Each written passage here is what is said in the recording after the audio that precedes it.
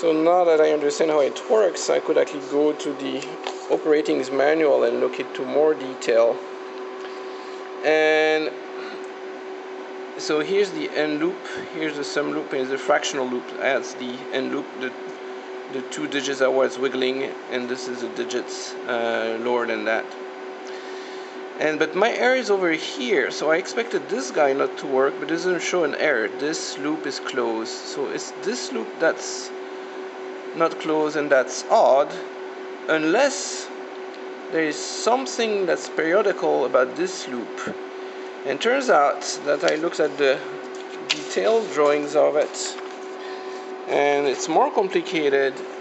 And you look up to the right, and sure enough, there is something that's periodical in the sum loop on those 2 digits. It turns out that in the sum loop that's over, I can't even see where it is, over here somewhere, there's a VCO, and this VCO is pre-tuned within the capture range, and the pre-tuning in the open loop is done by this table, by a pre-tuner.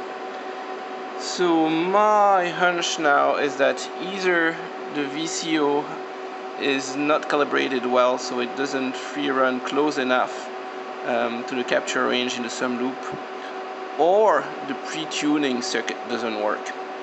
And I think I have a smoking gun here.